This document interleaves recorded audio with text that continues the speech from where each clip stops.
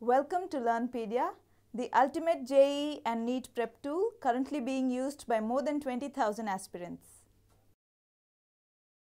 Let's see if you can answer this important question. If you think you got the answer, post it in the comment section below.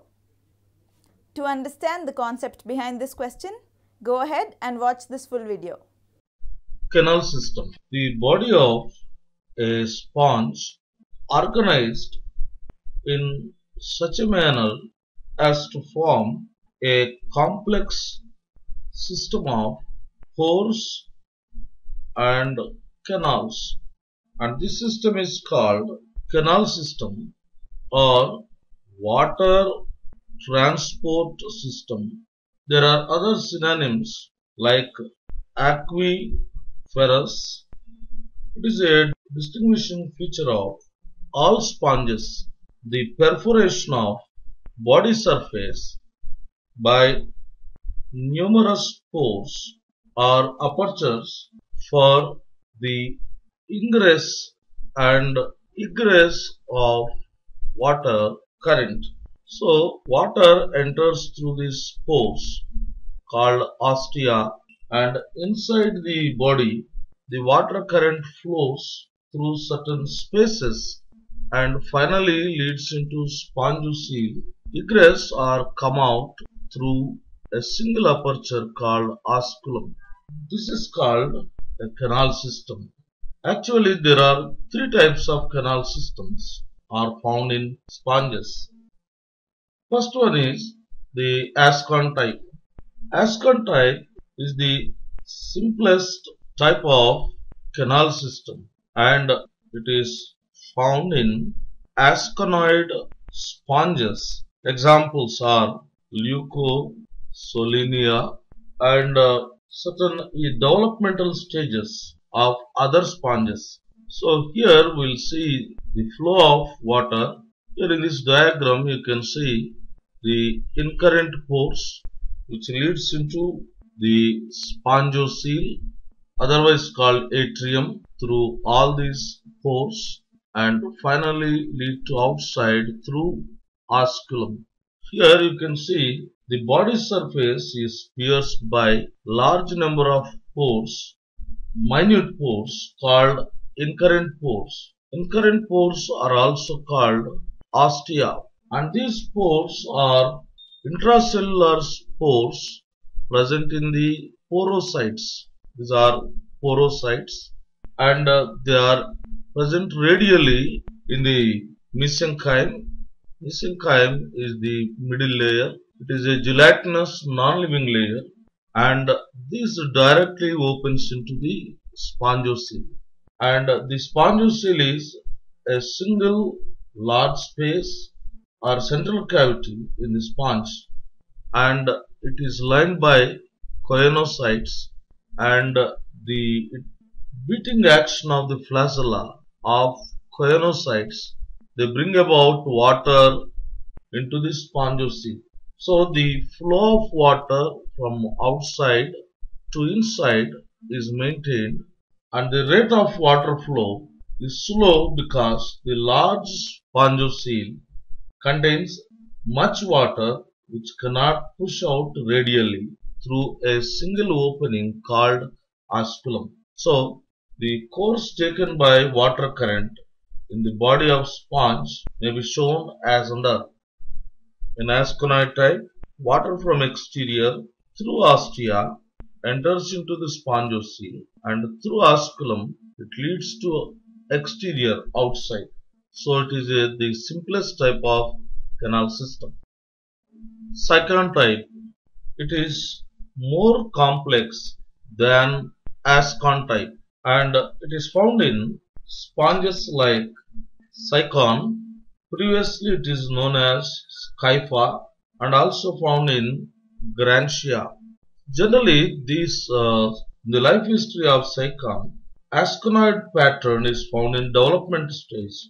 Later, it is converted into the Sycon pattern. So the body wall of syconoid sponges includes two types of canals. They are incurrent canals. Here I can show you incurrent canals and radial canals. So this one is the radial canal, and you can see both canals, whether it is incurrent or radial, each end blindly into the spongocoel, and they are interconnected by small pores called prosopiles. Some people say it is a type of intercellular space, and the incurrent canals are lined by pinacocytes, whereas radial canals are lined by choanocytes. And these canals, they open into a central cavity called spongocoel, and the openings of radial canal into the spongocoel is called internal ostia. They are also called apopiles, and finally opens to outside through Osculum, as in the case of the Ascon type. To simplify this, during the development of Sycon or Skypa, it contained Ascon type.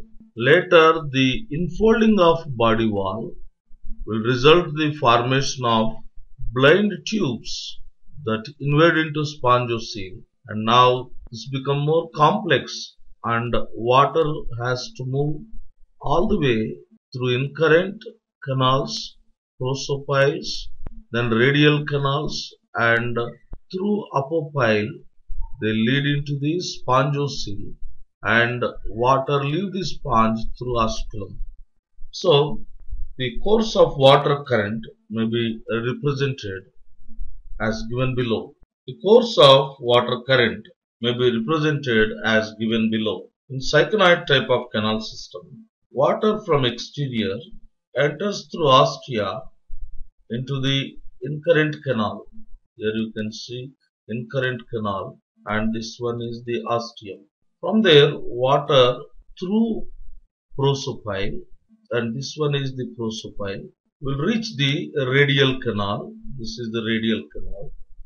From here, water through apopyle, it reach the spongocoel, and through osculum, a single opening on the top of the sponge, it leads to exterior.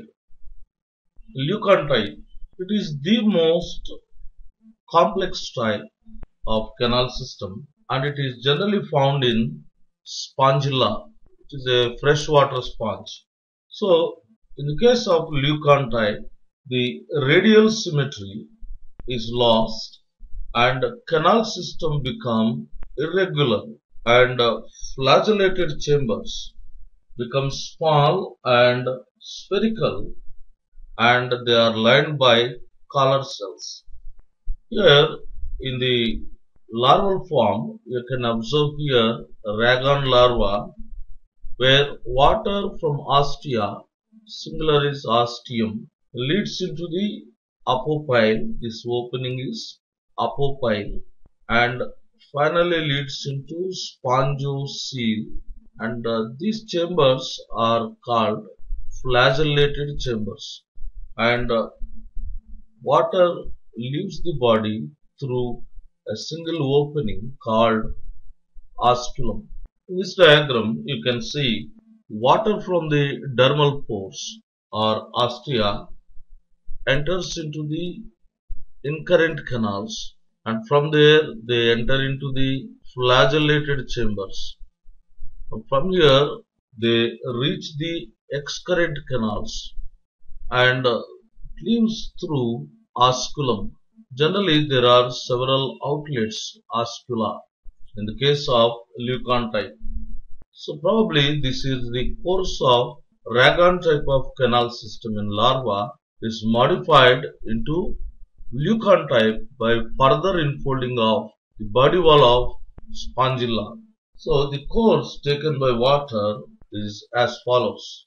In leuconoid type, water from exterior enters through several dermal pores or ostia into the incurrent canals.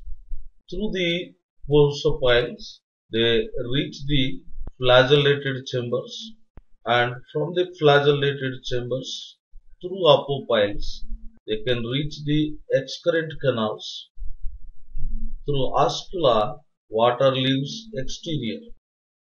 Here you can see that all the three types, including the canal system in sponges. The series of diagrams shows probably it is not an evolutionary trend. A canal system is a method of increasing the body size. Canal system becomes complex in order to increase in the size of sponges, but it has no evolutionary except for increase in size, and water flows slowly, and the efficiency of color cells to ingest the food increases. And here slowly this spongocoel is becoming reduced, and in Leucon Type spongocoel is absent, and it is occupied by several excurrent canals. So you can see here spacious spongocoel. Here the spongocoel is reduced, and here it is totally absent and replaced by excurrent canals. So probably Radial type with a very simple canal system with a central spongocoel and ostial and flagellated chambers may be a forerunner of mother of all types of Leucon type of canal systems. Generally, in Demospongia, Leucon type of canal system is also called Radial type because it is derived from a radial stage or radial larva. Hey there, hope you understood the concept. Here's the solution to the question asked at the beginning. You can check now. Found this video useful? Hit the like and share icons to enjoy more such videos. LearnPedia's JEE and NEET prep tools contain more than 4,000 videos and over 20,000 questions. These can be accessed online on our website or offline through an SD card or a pen drive. To buy now, visit www.learnpedia.in. You can also experience a free demo of our product before buying.